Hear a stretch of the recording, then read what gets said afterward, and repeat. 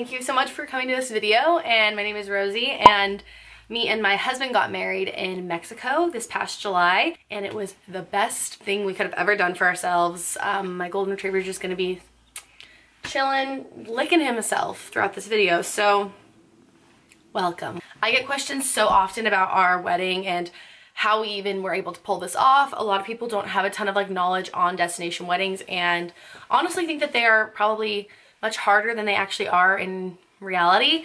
So I wanted to make a video kind of going into detail about everything and give everyone as much guidance and information as I can, and with the knowledge that I have. I'm also a wedding photographer, and so I have witnessed a lot of weddings. I have also attended and photographed destination weddings, so I do consider myself to be someone that has a lot of knowledge on this subject. And yeah, let's just get into it. Anyone else's dogs do that? It's one of his more bizarre qualities that he has, but it's very sweet too. Also, if you end up having questions at the end of the video, just comment them and I'm always happy to help. The first question I get often is, how did you begin the planning process? I think that that's the most daunting part to a lot of people, is how do we even get started? What we did is we actually reached out to this company. It's called destinationweddings.com, or it sounds like a little weird because you're like, what is this site?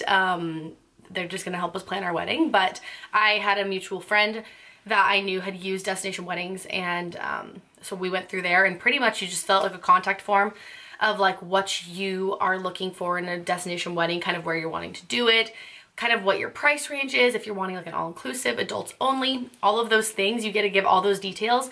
They set you up with an expert that works through their company, and they help you plan your wedding and get you in contact with the different resorts or venues that you are curious about. And it's a free service, which was very, very cool. We use Cindy. Her name is Cindy Guerin. If you do go to destinationweddings.com, I would recommend working with her. The next question I get is, where did we stay? Do we recommend an all-inclusive or a resort that is not all-inclusive? We stayed at the Pueblo Bonito Pacifica in Cabo San Lucas, and it was absolutely stunning. They also have 4 Pueblo Bonitos in Cabo: the Rose, the Blanco, I want to say. If I got that wrong, I'm gonna put him here. Oh, the Sunset Beach, and then the Pacifica. So the Pacifica is an adults only all-inclusive. It is so luxurious. Going there, it's truly like an oasis. It feels like heaven. It's so beautiful. The amenities are incredible, as well as the staff was great, and it's pretty secluded, which was nice. And the resort is not massive, so even with we were operating during COVID protocol, obviously, it never felt like an overcrowded resort. Also, with it being adults only, it did feel a little bit more elevated, upscale, versus having a bunch of children there. I love kids. I do. I have a niece and a nephew. I've been around kids my whole life, but it was nice to choose an adults only. What I recommend an all-inclusive versus your other options totally kind of depends on what you want. I think that the all-inclusive works really great because when you're there, everything is already paid for, so your guests also have already committed financially to whatever price that was part of your group rate, but then everyone's pretty much paid by the time that you get there. So it kind of feels very stress-free. You're just there and you can order what you want, get the drinks that you want. It's just really nice. And then you can always upgrade for different amenities like the spa. I mean, I've also noted that a lot of people will rent a nice Airbnb, a villa for their family and friends for weddings, and then be able to go to a Costco and bring in all your food and beverage and do it that way. It completely just depends on what you want. The all-inclusive option just made the most sense for us, and it ended up working out really well. Another question we get often is, were people mad that they weren't invited? Maybe, I don't know. No one really expressed it to us. We obviously, with doing a destination wedding, couldn't have this 100 to 200 person wedding like a lot of people do when they do it locally. It just wasn't an option for us. We really had to limit ourselves. We were only invited 60 people, the assumption that about half of the people would be able to go and half wouldn't, which our final number, including us, was 33 people, 33 guests, which included parents, siblings, friends, and it was really great that way. If people were mad that they weren't invited, they didn't express it to us. No matter what, with a wedding, at the end of the day, you can't please everyone. You just have to do what feels right for you, and this is what felt right to us. So a lot of family members were not invited or not able to go due to either financials or because we couldn't afford to invite so much extended family. And we still felt a lot of like support and excitement for us, even though like we couldn't have everyone that we loved and cared about there. The other question is how many people did we invite versus how many could come, which I kind of answered that. We invited just over, I think 60, like 65-ish, and 33, including me and my husband Ryan, were able to go. Did you pay for people's travel? We did not. I would have loved the luxury of being able to afford to pay for even our parents or our wedding party's travel, but we did not, which also became the conversation piece of like, what if people can't come because they can't afford it? And like, that is something with destination weddings you just kind of have to accept and be totally okay with going into, because not everyone is going to be able to make it.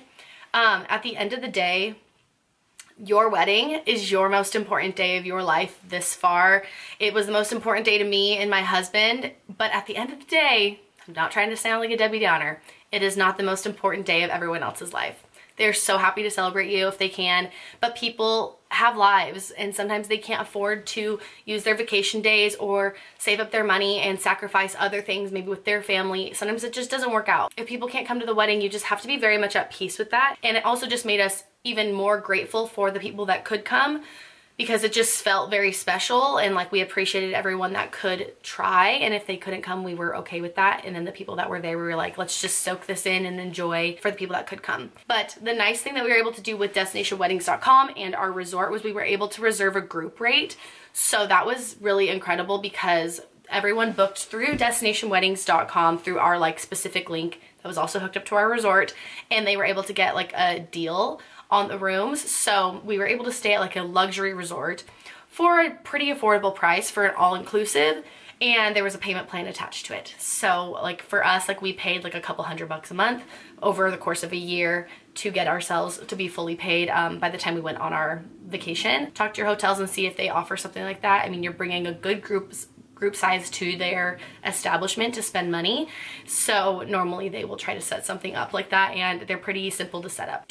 On the wedding day, did we have professional hair and makeup done through the resort? They obviously had like your wedding package, so we had like a wedding package deal. So honestly, look around the holidays and try to book based off of that. We booked like a Valentine's Day special, and we're able to get one of their premium packages for a much more affordable price, and hair and makeup was included.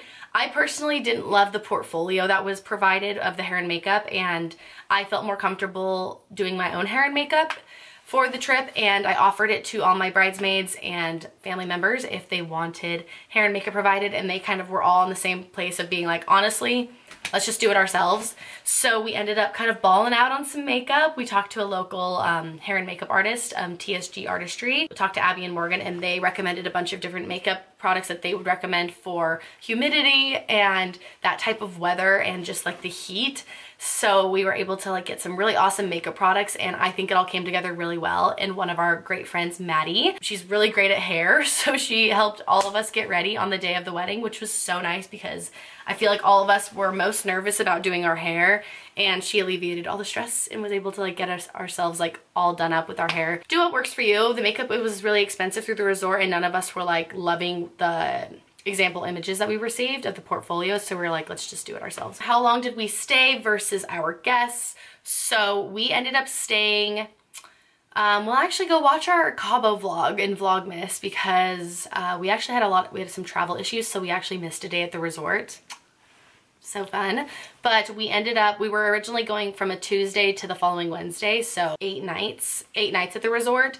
So we ended up getting 7 nights at the resort, which was okay. It was a bummer because it wasn't what we wanted. We wanted an extra day. But most of our guests ended up staying around 4 or 5 days in Mexico, which I think was the perfect time for them. We all did stay at the same resort. We had no children at our wedding, so we were all adults, so we all could stay there. It was actually really great because it really made us all like really connected for the days that we were there. We got to spend so much time together, and I would recommend all staying at the same place when you do a destination wedding. Any challenges with payments or currency exchanges? I'm guessing this is like pertaining to payments like as like the wedding packages and stuff like that, and we did not. We actually just like what we had to do every time we made a payment was like actually physically print the invoice, sign it, and then also like write out our card information and then send our card front and back and our license or our passport to make sure it matched, and we never had any issues. It was honestly like very simple. The other thing that I get asked a lot is like, how did we bring in like outside vendors or anything like that? How did we pick a lot of that stuff? So we did bring in our photographer. We brought in Kylie Morgan, and she stayed with us at the resort with her husband and photographed our wedding day, which was great to have someone that we trusted. Honestly, like, I know that a lot of resorts do provide a photographer for your packages, like a couple hours of coverage, but I really, really, really, really, really highly recommend bringing your own if you can afford it. Because the way we kind of got around like the vendor fee was that we paid for Kylie to stay at the resort for 3 days. Kylie didn't want to stay at the resort and she wanted to stay elsewhere. We would have had to pay a vendor fee to bring her in, but since she was partially a guest, it all worked out that way. I just really like valued having someone that we like knew going into it versus someone we would meet out on vacation. But then as for all the other things like florals and chairs and all that stuff, it was all actually provided. So like there was like a base amount of things that we already had included in our package, like the standard chairs, a bouquet for me, a boutonniere for Ryan, some of those things. And then we got a sheet, like a very, very long Excel doc of things that we could add on. So like we upgraded our chairs, we upgraded our backdrop, or like our altar that we stood under to like a big triangle with florals attached. We upgraded the tables, we upgraded to all the girls being able to have their own bouquets. We upgraded to boutonnieres for all the guys. I think, did we not do boutonnieres? I can't even remember. So we upgraded those things, and we upgraded like food, and that's it. But so then obviously that makes the price different because you're paying for more upgraded items. But so you can definitely do it a lot cheaper, but that was just our preference. We told the wedding planner at the resort what we wanted. I sent her a Pinterest board and I said, these are the different things we want. These are the florals we want. These are like the types of table decor we want. And we just let them run with it. And I showed up on our wedding day and I had no idea what it was gonna look like, and it was stunning. I guess I would say also with destination weddings, I'm sure you could be more hands-on than I was. I was very much in the mindset of like, these are professionals. They are providing me a service. They do this all the time. I need to trust them. They probably have a better eye about this stuff than I do. So I just let them get creative and have fun with it. And I honestly liked it because it took a lot of stress off of me. For how expensive it can be, someone was like, I don't want to spend a ton of money. I think if you're gonna have a wedding in general, you're gonna spend a good chunk of money. If you want to elope, you can obviously cut a lot more costs doing it that way. But if you wanna have like a wedding with even 30 people, you're going to be paying a good chunk of money because obviously you're going to be doing food and drink and obviously your attire and florals and all that stuff. I'll be totally transparent with our costs of how much we spent on our wedding. It was around $30,000. Ryan and I were engaged for almost 2 years, so we were able to save up. We also were really blessed to have some help from our parents, as well as, again, just saving up for a long time, doing payment plans with different vendors. We obviously could have made it a lot cheaper if we didn't bring in a photographer. We obviously could have made it a lot cheaper if we would have done all of like the baseline things that were provided. We just chose to upgrade. If we did not choose to upgrade, we probably could have done the wedding with all of our guests included, like for the price of the wedding day, for probably under like 15 if we didn't upgrade anything. But again, that was our choice and I feel very satisfied with it. It was beautiful. I also had this vision in my brain that I wanted it to look really stunning. If people were gonna come so far to enjoy this day, I wanted it to like look really beautiful, and I feel like we accomplished that. Realistically, doing a wedding here with that, like 150 people, 200 people, we probably would have spent more than that. So honestly, I felt very satisfied in that way because you're gonna spend money no matter what. And personally, I was satisfied with how we spent our money. I looked around on our wedding day and I was like, this feels worth it to me. All around, a destination wedding felt like us, and that's why we did it. And it was a hard choice to make in the moment, but once we made it, we felt really, really satisfied, and it was like the best decision we could have made for our wedding. How to inform your guests of your lodging and how do you book a room block. So again, I kind of said that, but through Destination Weddings, they set it all up for us, which was great. So they got us like a customized link that we put on our save the dates. So on the back of it, we had like a detailed list of like, okay, you're gonna go to this website, you're gonna type in like Nary Piper 21 or whatever the code was, and then it would pull up all of our information of our room block, and then they could specifically go in there and reserve their own room. The nice thing about it too is that like we reserved, I can't remember how many rooms that we reserved, like let's say 20 rooms, and they all differentiated over like kind of how big the rooms were. Some of them were just like the standard room, no ocean view or anything like that. Then you had like a standard room with an ocean view, and then you had like a suite and like a suite with an ocean view. So you had all these different ones. People could choose whichever one they wanted. So if people wanted to try to do the trip for as like a minimal cost as possible, they could choose the cheapest room option. If some people were wanting to like kind of ball out a little bit, make it a bigger vacation for themselves, they could choose a different option. And it was all set up through there. And then as they booked the room through Destination Weddings through our link, they were able to set up a payment plan with their card hooked up, and it just was so simple. And the next question was, how do you book a caterer or a baker if you're not able to try things? Ideally, it would have been great if Ryan and I could go down to the resort a year before and try out some of the food and get our like bearings and like be able to check out the space that we were getting married in prior to the wedding. We didn't have that luxury, which is totally fine and very, very normal. So we didn't get to try the food and we didn't get to try the cake or anything like that. But we just talked with our wedding planner at the resort. We were like, we are thinking these different dishes. We did like a fish option, a steak option, and then a vegetarian option, and then sides that went with all of that. And we just like chose the ones that sounded the best to us. And then we asked our planner, being like, hey, would you recommend these ones? Can you help guide us in the right direction? And that was how we did the pickings for that. The food was incredible. The whole entire time we were there, the Pueblo Bonito resorts are so good. For all-inclusives, I know it can be hit or miss with food. We literally had like the best food. So I would really recommend that resort, especially if you're doing an all-inclusive, you want the food to be good. And the last question that I got, and we actually get often, are like, do we have any regrets or do we wish that we would have done it differently? And at the end of the day, no. Honestly, like, I feel so satisfied with our wedding. Like, I really am sad. Like, 2 of my sisters couldn't be there with their families, and like, that was such a sad thing for me because I love my family. I guess like I wish that some people could have made it that couldn't. But again, you have to be so okay with like it just not working out like that. But I don't really regret anything. I mean, you know what?